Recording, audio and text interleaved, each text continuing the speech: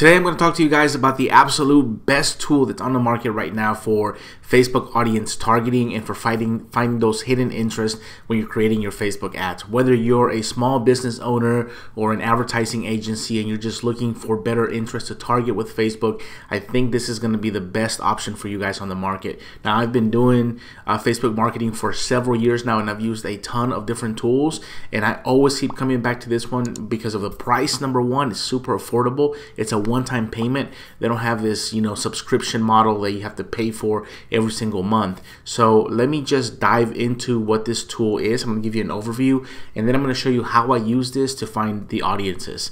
So here is what this tool looks like. This is when you log in, this is the screen that comes up. So it's super simple to use. There isn't any complication to this process.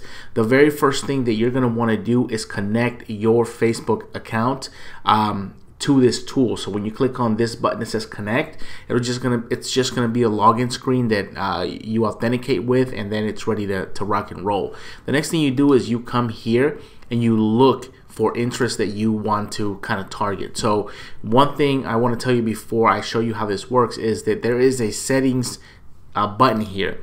And this settings button allows you to define your minimum and your maximum audience, and it also filters by different languages. So they've got a list of a bunch of languages that they support, but for now we're just going to keep it this way. So let's say that you are in the wedding industry, or your target market is in the wedding industry, maybe brides, grooms, you might be a flower shop, you could be a photographer, anything related to that industry, and you're looking for people to target. You can just type in something like weddings or wedding, and this tool is going to go out and find interest related to this category. Now, what comes up here is the actual interest itself that can be targeted, the audience size of that interest, and the topic. This is more of an overarching category. So for example, this one is under news and entertainment, etc., and then the search that you did.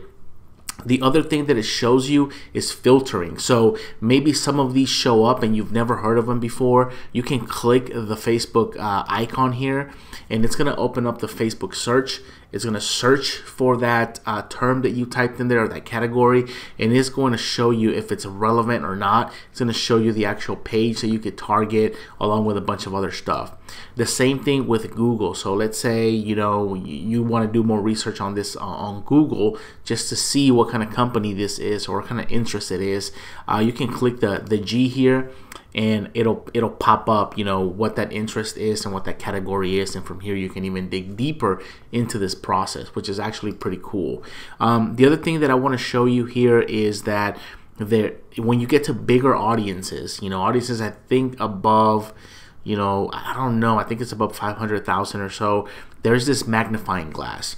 And what this magnifying glass does is allows you to filter and dig deeper into this specific audience. Now I'm going to show you how this works now. So let's say that I've got 68 interests that I target here. And normally when you type in weddings, in something like the Facebook detailed targeting area, you type in weddings, you get a suggestion of things, right? But you only get 23, I believe, 20 or 23. You only get those, and every one of those people who are using the same category gets this sort of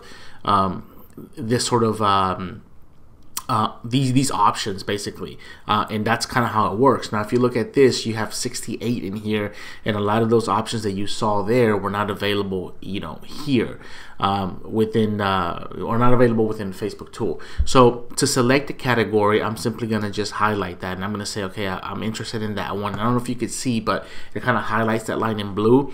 I'm then going to just click on another one, inside weddings. I don't know, for weddings, what that is.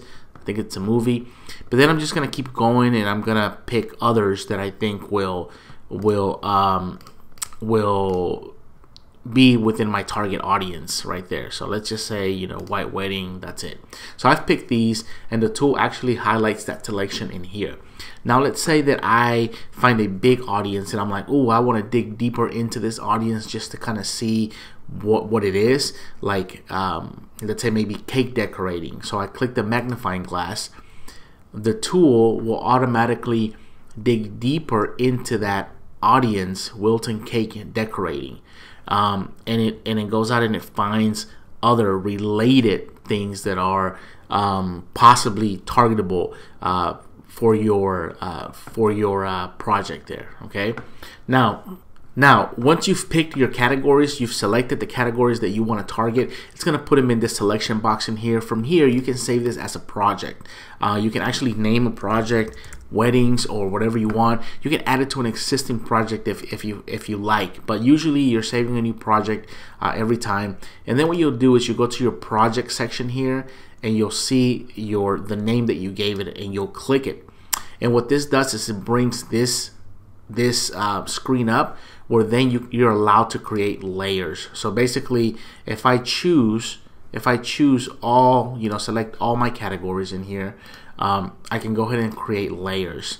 And basically, I can add one layer, I can add 2 layers, etc. And I can tell this to distribute randomly, or I can specify by small audiences, a big audience, etc. So that's what happens there. From here, I can just copy it from the clipboard and go straight into my ads manager to the detailed targeting section and paste it, hit enter, and all those categories are already targetable in there. Those interests are already there. Now, if I choose a different layer, for example, this bottom layer, I'll do the same thing. I'll just copy that and I'll come back here and I'll just say, narrow audiences and hit enter, and then my audience for weddings will be there. That means that people who like these must also like these here, making my audience super relevant. So anyhow, this is a great tool to have.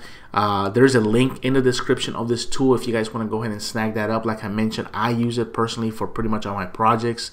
You guys can kind of see that I've got like a ton of projects in here that I use it for. So I keep adding and adding to these projects, and then creating new ads for my clients using these. They give us pretty darn good results. So how I use this, though, I do want to share with you guys how I use this, what my strategy is for using a tool like this. Is typically I go and I have 2 ways of using this tool. Number one is I like to pick small audiences. Okay, I want to go ahead and look at this, and I want to pick small audiences. So if I'm going to go ahead and clear this selection. Let's say, weddings. If I click on weddings in here, you see that I've got audiences that are really large in here that have, massive amount of, people. So what I like to do is use 2 strategies. The strategy number one is I use small audiences. So I use a lot of small audiences, right? So like this one only has 3.8K people. I like to use like small audiences. Here's another one, Stub Center. They do a lot of weddings, so this is like a big wedding venue. I would definitely target wedding venues.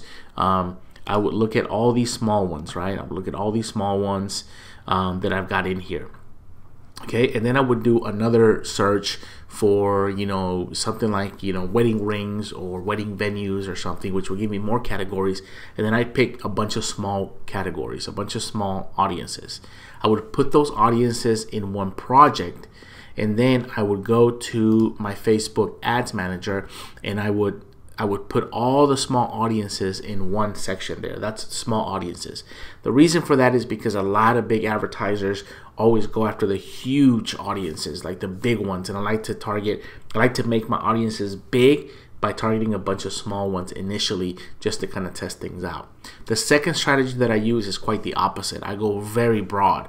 I go and I try to find the largest categories that I can find, the largest audiences from this list, and then I stack those against the small ones. So I find all the large ones, and then I also say that if they like these larger ones, they must also like these smaller ones, and then I target that and see which one performs the best. So anyhow, guys, hopefully you've enjoyed this video. Again, if you want to check this tool out, the link is in the description. You can go ahead and snag it. Like I mentioned before, I use it for all my projects. My clients use it for a lot of their projects, and it's by far the best tool for finding audiences, the easiest one to use in terms of tech, and the most affordable that I've been able to find online that's actually accurate. So give it a thumbs up if this was helpful. Go ahead and check out the tool with the link that's in the description, and thank you guys for watching.